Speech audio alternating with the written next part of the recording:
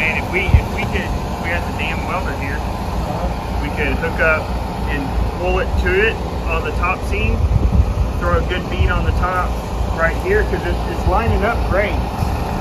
The flange and the center on this are exactly like they always are.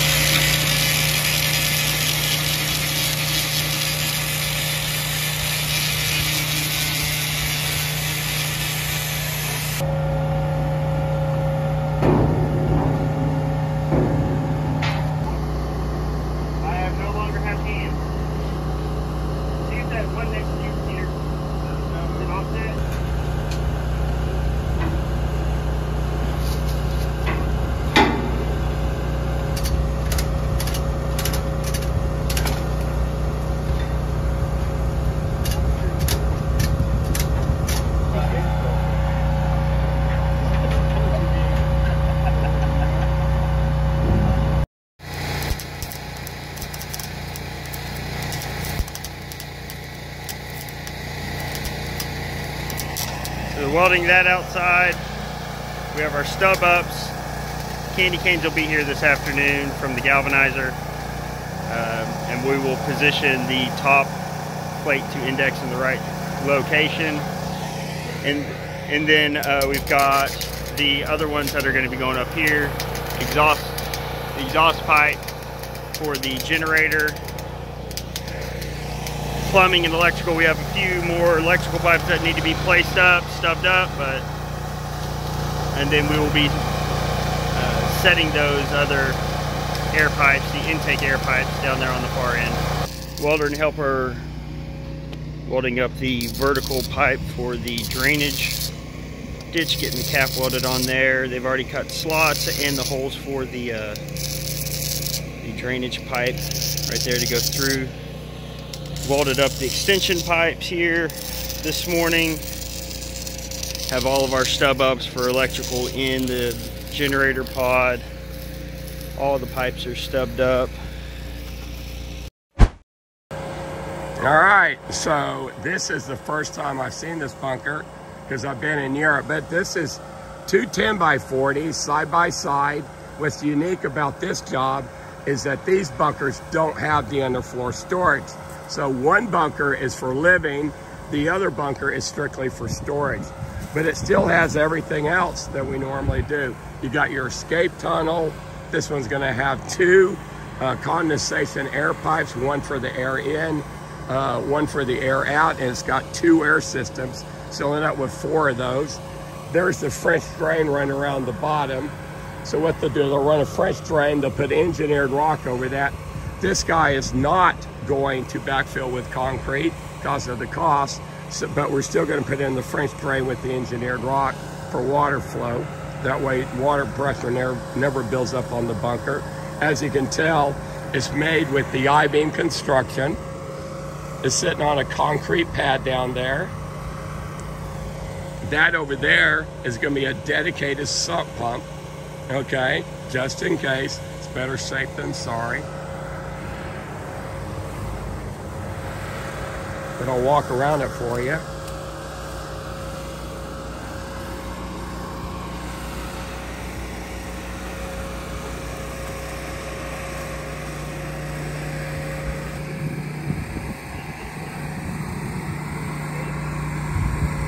Now, if the stair looks high in the air, it's because he's going to build up his ground here.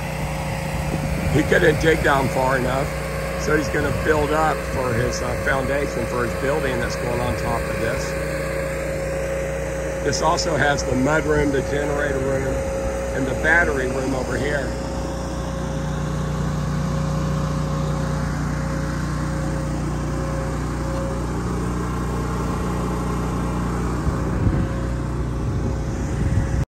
All right, one other thing. So on each one of our fittings, we use the red hot blue glue. You'll see the purple primer in there for all the plumbing lines. You'll see the red hot blue, and that is a welding glue. It bonds those surfaces, it melts them together. Just an extra step that we go. The glue's a little bit more expensive, but it is well worth it. We want to eliminate as many, you definitely don't want to go cheap at this point. And on top of that, we use a high quality liquid Teflon on each one of the seams. So everywhere we have a penetration, we have a full welded out coupler, high pressure coupler. On top of that, we have the liquid Teflon, and then that red hot blue glue. So another thing with the drainage, so we have our air pipes here, and these air pipes do slope back and away from the bunker, as you can see. So these are the fresh air intake pipes. You can see on them as well whenever we thread them on. Again, liquid Teflon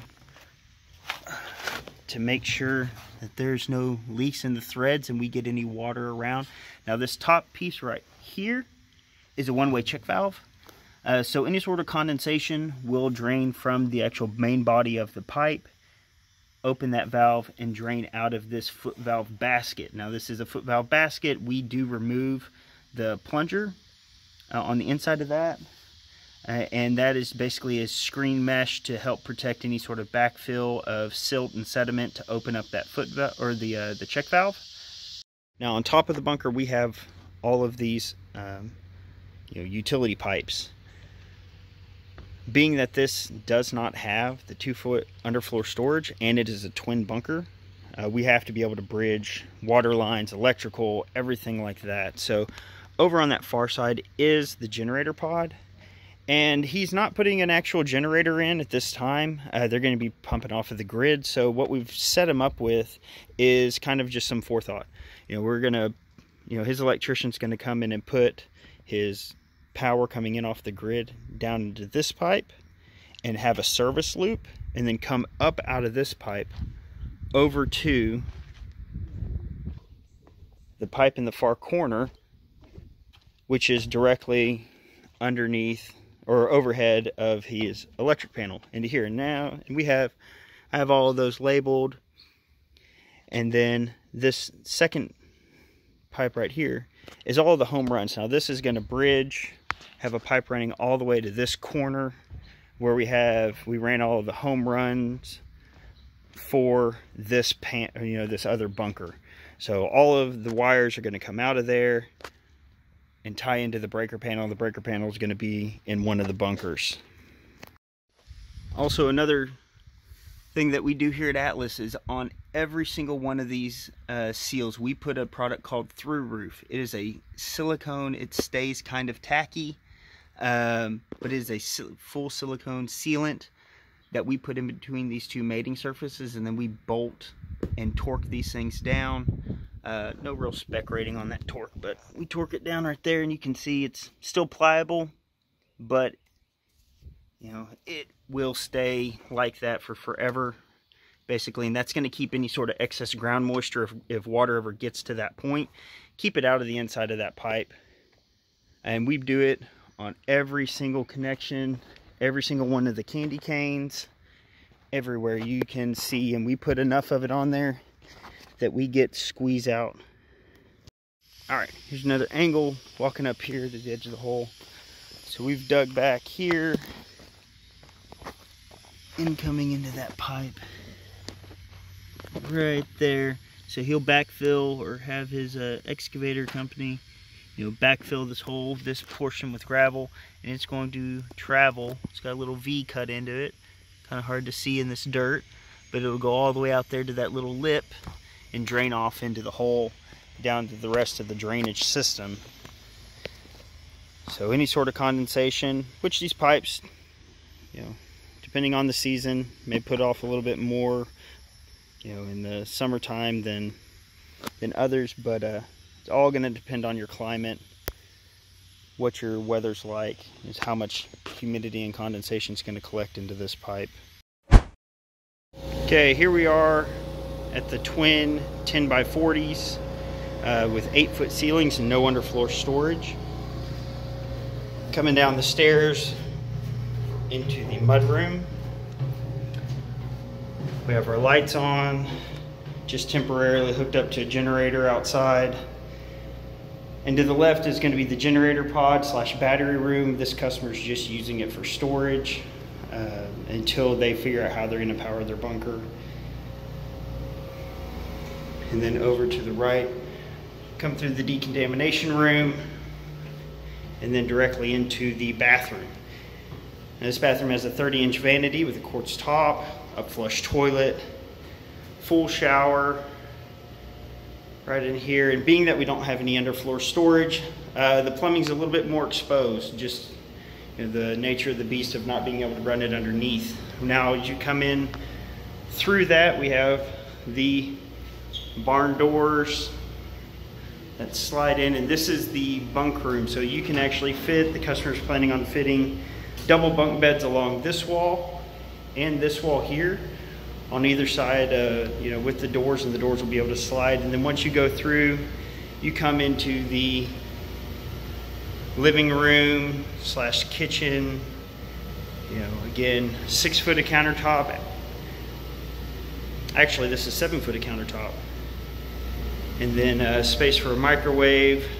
They opted for a TV, a bookshelf, and then on through to the back bedroom, which is the master. And there you can see we have temporary power hooked up, and the air system is running. That's how quiet this Swiss air system is. I can actually talk while it's actually running, and you can barely hear it at all. So while it's functioning and they're underneath here, it is nice and quiet. Now, one thing that is different with that 8x20 than the other ones is this actually has a hidden door. So this bookshelf slides here, and this is something that's custom built here at Atlas on these linear bearings post, and goes right through to that second bunker. So if you didn't know it was here, and no one showed you, you would just think that that was the end of this space. So in back here is just a full bunker with nothing but storage potential. You know, you've got your water tanks, your power, your hot water heater over there, flooring, plenty of plugs, and then right there is the escape tunnel. So another air system for this side to be able to keep everything filtered if you have to come over here to hide.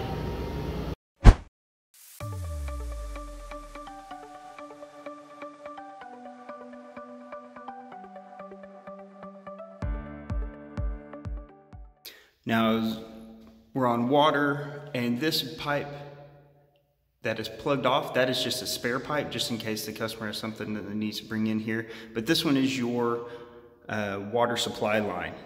Now we put a shutoff here, so say that there's something wrong with the city water, grid water, it runs out. You know, its normal position for the valve is going to be there. You can turn that off. That will shut off the city supply.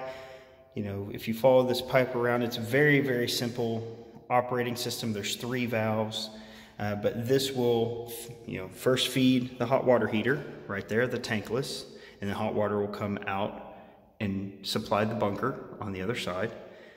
Now this other blue line, it goes down and feeds and fills up these water tanks that we put up on a platform. Now what we did is we capped off these top 2 plugs, and this water line, the supply line down here, will fill these 2 tanks up with grid water or whatever water he decides to bring in. And then it will come out of that where this T is, right here. So once you fill it up, you shut this valve off, and that will isolate these water tanks. And then you plug in, we have a plug right there. You can plug in the pump. So you can plug in this inline pump. You will have to open up the valve, shut off the one to the tanks, and shut off the one to the city water. That way you don't just circulate the water in the tanks, or you don't just pump out all the water up to the surface, because this is a pressure sensitive pump. So as it loses water pressure in the lines, it will just turn on automatically. And then once the lines are pressurized, it will shut off. So you will open up this valve to then turn this pump on, in a sense, and it will pump cold water here straight on out to the bunker, and it will supply the hot water heater as well with all the cold water that, you know, you have reserved in these 2 tanks. You know, once those are empty, or you get grid water, you know, restored, you do not have to unplug the pump because it's already pressurized. Just turn it off, turn the valve off, turn on grid right there, and then you refill your tanks. Just turn this one on, refill your tanks, and then you can turn it back off once they're full, and you are back to normal operating.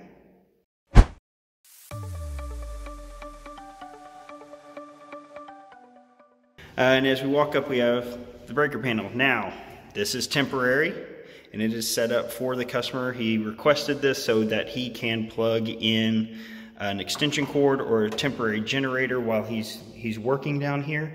And we just ran a cord whip so that he can just plug this up and turn his lights on.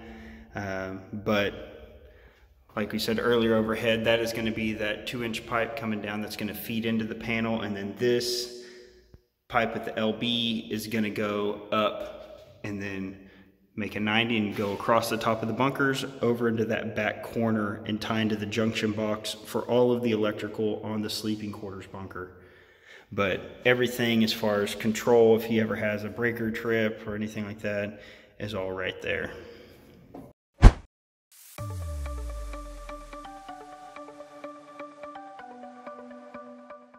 All right, as we come into the kitchen, you know, quartz countertop, space for a microwave, double plugs on either side, plenty of power. Now, function-wise, we come below. Now we have a 7-stage RO with a pressure tank, drain line. Now back here, you have your 2 water lines, and those are those shut-off valves. They're all off right now. So whenever they do pressurize the lines, everything can be turned on by the plumber, so he can control the flow rate of the water. That white valve, that shut off there, that is to the RO. Now whenever you have an RO system, if you're not going to be using your bunker for a while, the manufacturer recommends that you turn it off, so you don't just have pressure sitting on the seals of your filters. That way you can keep it from ever having a failure there. It's just maintenance, good things to know. And down here we have a small miniaturized SaniFlow, and that is just a single station. You have your sink coming in, the middle that goes up there to the right, that 1-inch line, that is your drain line. We downsize that to a 3/4 to get a little bit more head pressure out of it. And then your vent line, which is back there, just bringing in fresh air so it doesn't get vapor locked. Everything's plugged in back here. The RO has a UV light and a pump, so that's plugged in. And then you have your regular setup for your kitchen sink, your handle set, and then you have your RO. Hey guys, Ron here. Hey, thanks for watching today's video. I know it was very detailed, and that's very important because a lot of people are deciding to do bunkers themselves, and I'm trying to help you how to do your own bunker, or if you want to purchase a bunker from Atlas Survival Shelters here at the Dallas, Texas factory and install it yourself, you can maybe learn how to do it yourself. All you got to do is be a general contractor, and you can do a lot of this stuff. But guys, I don't mind sharing secrets with you guys because we're very transparent. We're very proud of what we do. And you'll notice no other bunker company shows the details like this. You know why? Because they don't make bunkers like Atlas. Between our underfloor storage, our 8-foot ceilings, our Swiss air systems, our gas-tight doors, our bulletproof hatches, sandblasting, painting, steel air pipes, galvanized pipes, nobody can hold a candle to Atlas Survival Shelters. And that is why 100% of people who do their homework and compare Atlas to anybody else chooses Atlas. So guys, as always, thanks for watching my video. Make sure you like and subscribe, and I'll see you in the next video.